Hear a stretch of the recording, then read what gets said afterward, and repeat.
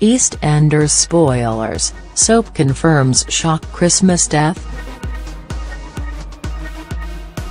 EastEnders cast James Wilmot Brown has been wreaking havoc in Albert Square after deciding to get revenge on his former neighbours.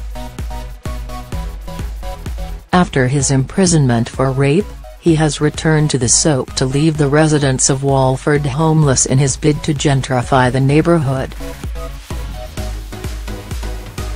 But his plan is starting to unravel as his children Fi Browning and Josh Hemming are starting to turn against him. Fi has realised just how evil her father really is and decides she needs to put everything right.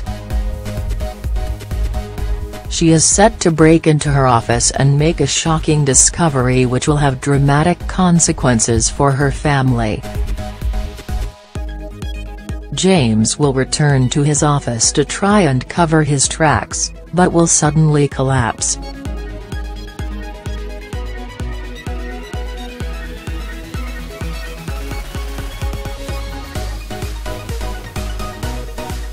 Is he going to die before he can complete his evil plan of vengeance? Meanwhile, Max Branning has finally been exposed for all of his evil crimes against his friends and family on the square. He will reach his breaking point very soon as he plans to murder Ian Beale and Phil Mitchell. They both had their parts to play in him being sent down for the murder of Lucy Beale.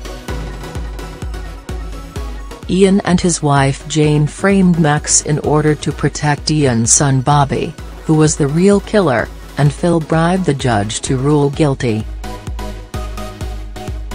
Will there be 3 Christmas deaths this year? EastEnders continues on Monday at 8 p.m. on BBC.